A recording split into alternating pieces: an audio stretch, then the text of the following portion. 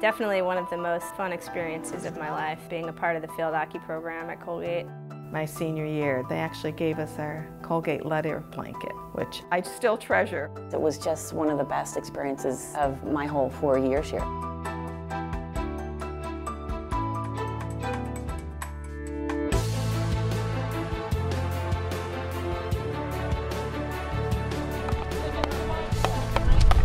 These sounds hadn't been heard here before, but in 1973, it all changed. Women who came to Colgate were courageous sorts.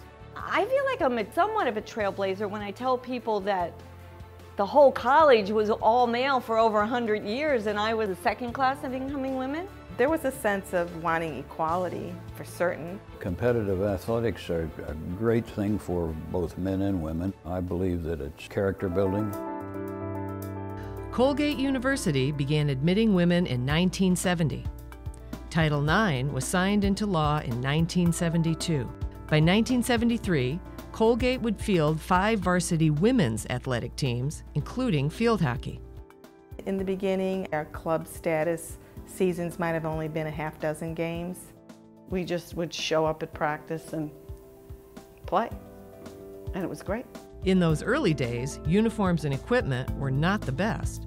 Practice time was hard to find, and locker rooms for women often didn't exist. But the chance to play and compete was all that mattered. Now, I still don't know my stats. It didn't matter. You just did as best as you could and hustled, and I'm really happy that I played when I did. They came in and played 3 sports, many of them. The athletes were probably as good or better back then. The travel was fun, but there were no air-conditioned buses or 5-star restaurants.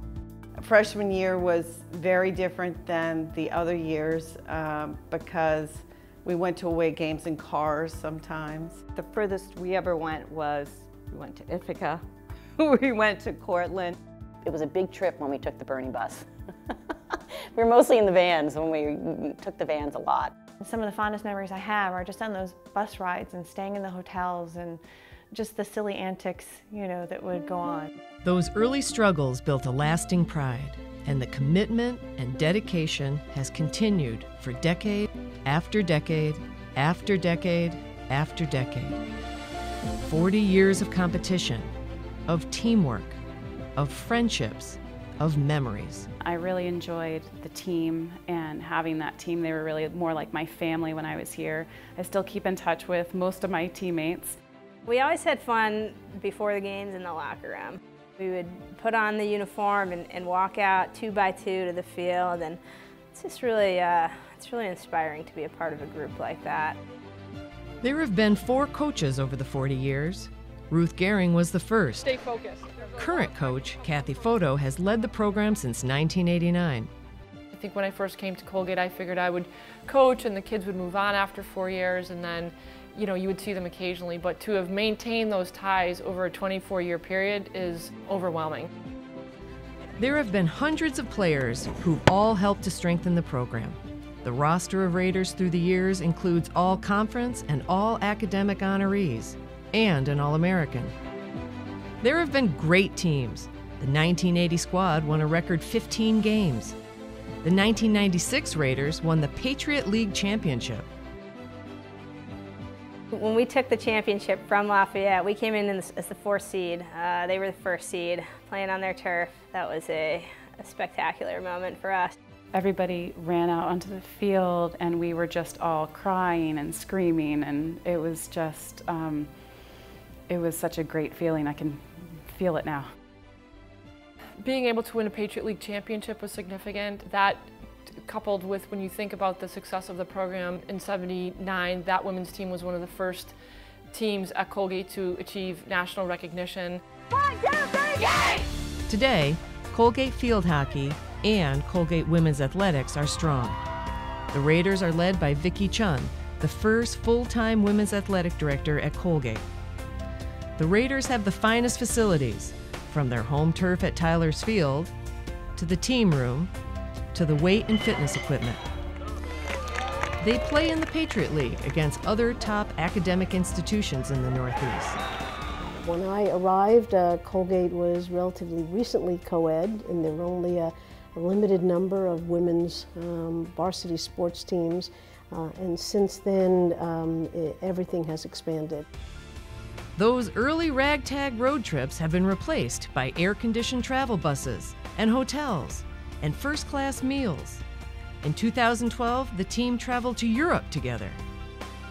It was an amazing experience, really unforgettable. It was a great team bonding, and being able to play teams over there provided us with a different type of competition and something I'll never forget.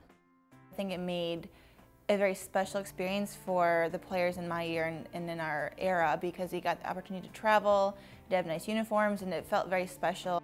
I think they appreciate what they have and the things they've been given. I think it's hard historically for them to look back. I think some of the things, the struggles that the people had in the 70s and even the 80s, it doesn't compute for them, because in the span of their history of sports, they know nothing else but what they're accustomed to now. So I think that's a sign of progress, to think that in their lifetime they can't imagine that you would have anything other than what they have now, which is a really high quality of an experience. Team on three. 1, 2, 3. Team! Let's go, Colgate! Colgate Field Hockey has come a long way in 40 years, but ultimately, it's the team and the friendships.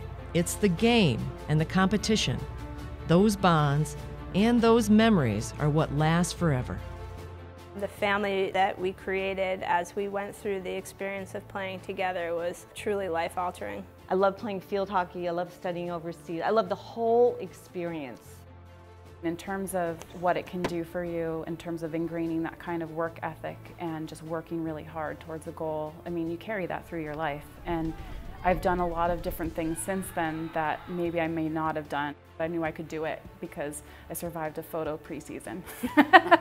To see how those women have transformed themselves from their beginning as a freshman to then go on and transition from Colgate into the other phases of their lives, whether it's continuing education, raising a family, business opportunities, and to look back over 24 years and see just 24 years of amazing women doing amazing things.